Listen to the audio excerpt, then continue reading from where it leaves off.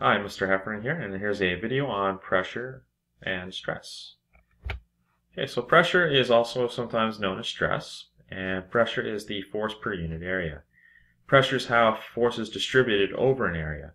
The formula for calculating pressure is equal to force divided by area. So to get an idea of how pressure is different from force, think of this. So here's my arm. If I push on my arm with my palm, which has a lot of area, as hard as I can with my maximum force, I can barely feel it. It doesn't hurt at all.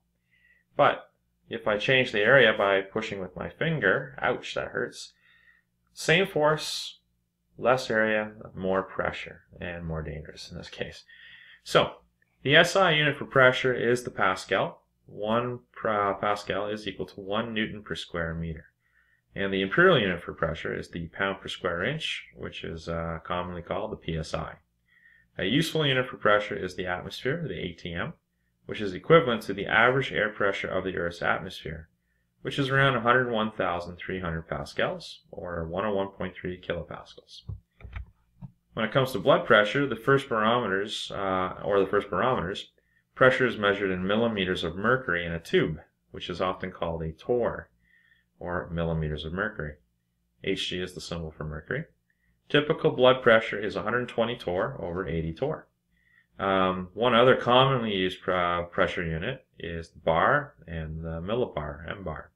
This is used in some European countries. So if you want to convert between all these various units, there's way too many, I think. Over here on the left here, we got the atmosphere, which is 101.3 kilopascals, 101,300 pascals, 14.69 psi, or approximately 760 torr, or millimeters of mercury. And then for millibars and bars, 1,000 millibar is a bar, which is 0.9869 atmospheres, which is 100,000 pascals, or 100.0 kilopascals. So here's an example question right here. So here we got a 75 kilo worker, and this person's wearing 2 shoes, 14 centimeters by 7 centimeters each shoe. And using our force of gravity formula, 75 kilos times 9.8 newtons per kilo is a weight of 735 newtons. And we just want to find out how many pascals of pressure this person is putting on the ground.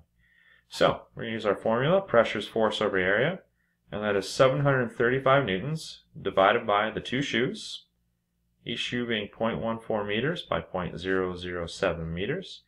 And altogether, the pressure works out to be 37,500 pascals. So this worker is providing 37,500 pascals, or 0.375 atmospheres if we convert it to atmospheres, which increases the stress on the ground by about 37.5%. So now the total stress on the ground is the 1 atmosphere from the air plus the 0.375 from the worker. Okay, so here's another example. In this case here we're going to use imperial units.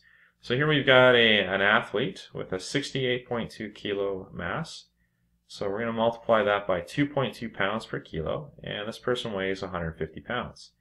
And so they've got some boots on with a total surface area of 16 square inches between the boots and the ground.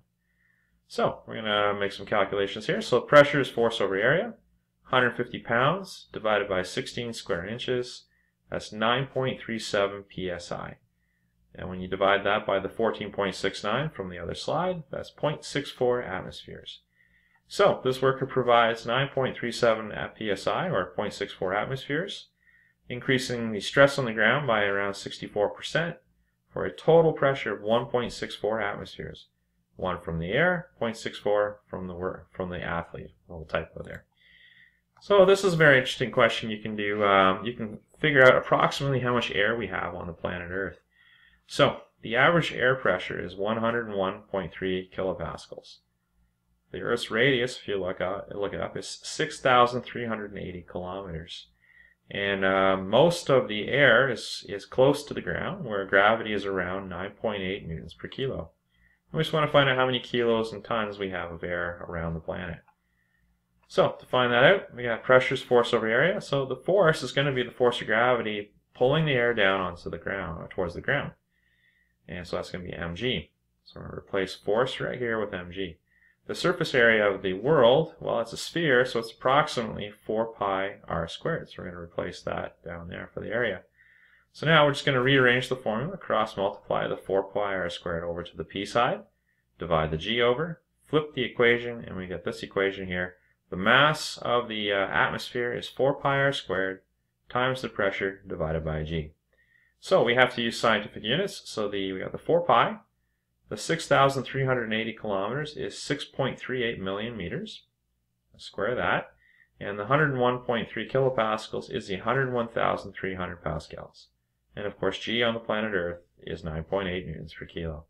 So when you calculate that out, we get 5.287 times 10 to the 18 kilos, divided by 1,000 kilos in a metric ton, and we get 5.287 times 10 to the 15. So 10 to the 12 is a trillion. That leaves 10 to the 3 left. So altogether, we got 5,287 trillion metric tons of air or atmosphere. Now, if you look up the mass of the Earth, which is 5.98 times 10 to the 24, if we divide the 5.287 times 10 to the 18 by the 5.98 times 10 to the 24, the Earth's atmosphere is approximately 0.00088% of the Earth's mass. And that's it. So, in summary, pressure is the force distribution per unit area between surfaces in contact. Sometimes we call this stress. Formula for pressure is force divided by area. And there are many units for pressure. Pascals, the scientific unit. Atmospheres, based on the Earth's atmosphere. PSI, the imperial unit. Torr, based on the old mercury barometers. Millimeters of mercury, same thing as a torr. Millibar, and bar. And I hope this has been useful for you. And good luck with your calculations with pressure and stress. Don't get stressed out.